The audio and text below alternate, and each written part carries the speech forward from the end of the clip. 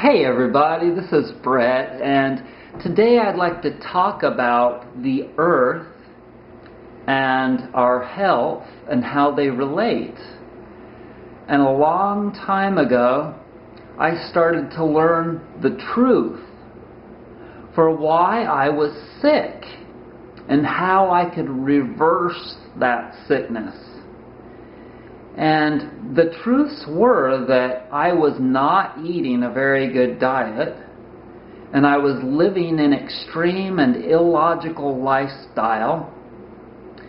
And in the very beginning, when I was really sick, I was really sensitive to everything that was toxic in my environment. And so when I'd go ride my bicycle down the street, it would just make me so sick to breathe the auto exhaust. And so I said to myself, as I had been since I was a little boy, that stuff that's coming out the tailpipes of those cars, that's bad for my health. And then as I learned more about environmental illness in people's houses, as well as outdoors coming out of plants, coal plants, etc., as well as the cars, and all the things that people do personally to themselves, like smoking and drinking and consuming foods that are full of preservatives and chemicals, etc., then I started to reduce all that radically. And then I started to see all the different things that people were doing that were really just stupid, for lack of a better word. Like, loud noises really got to me. Like, fireworks, and it scared the dogs, and it was just an annoying thing on the 4th of July that I had to listen to every year, and still do.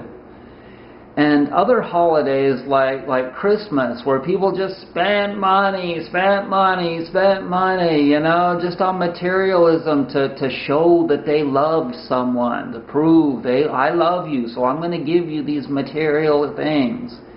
Or Easter, you know, eggs all over the place, and all these blow-up things in people's yards, and just, you know, the way that people are getting their rocks off, it just doesn't make sense to me.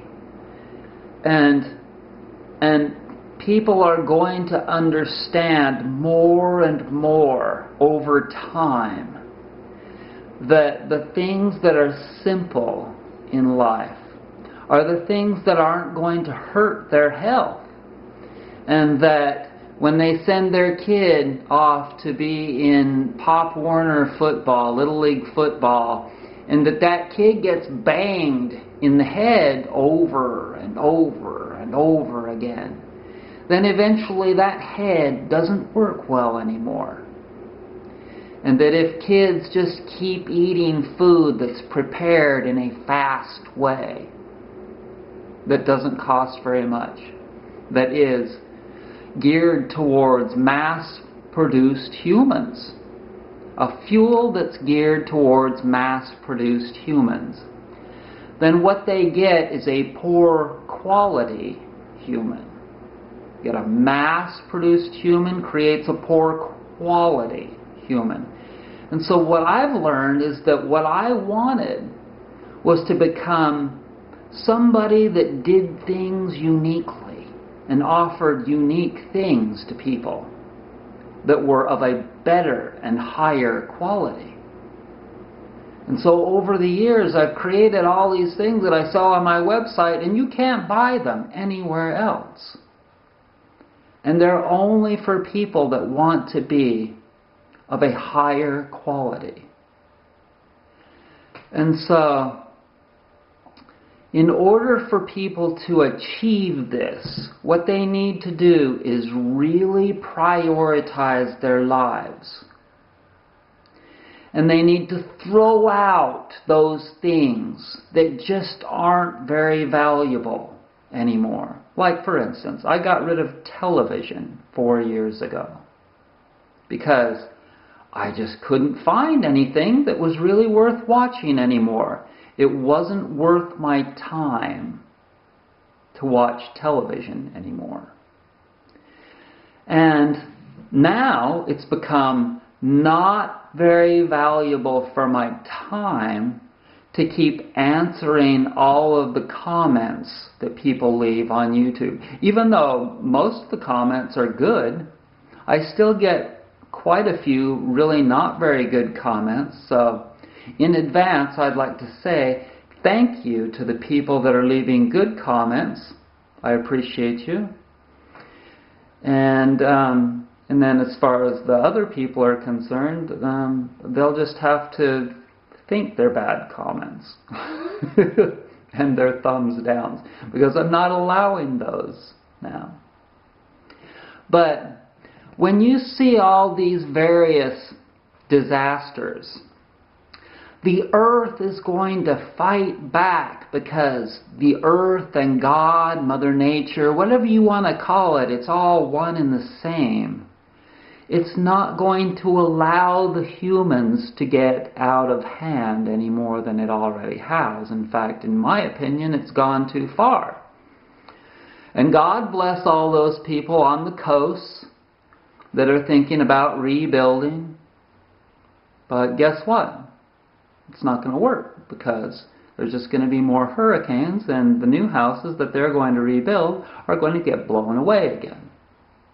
And those people that don't rebuild in a natural and more logical way, if they just do the same thing over and over again, then they're going to get the same results.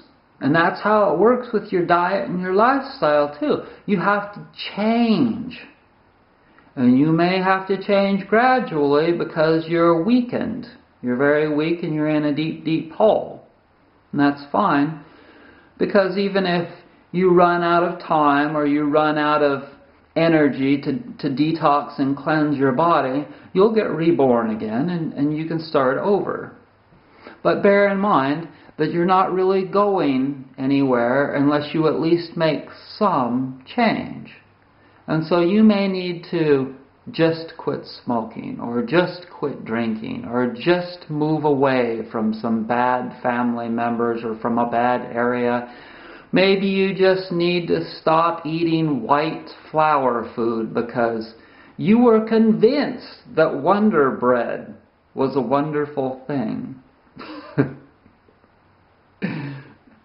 Maybe you were raised on a dairy farm and your family was absolutely positive that the products that they were selling, the milk that they were selling, was a quality thing for humanity, and that you're still somewhat convinced that dairy is a human food. Well, it's not. I can tell you that it's not natural to consume another animal's milk. And so you may need to just rethink a bunch of things. And all of humanity needs to rethink the way it treats the mother, and to start changing. And you may need to just, maybe right now, you have just been needing and you've been thinking about changing towards using regular cloth bags instead of plastic bags at the grocery store. Maybe it's just time, by God, that you start doing that. I've been doing it for over 15, maybe 20 years now, using cloth bags and going to the health food store and not the regular grocery store.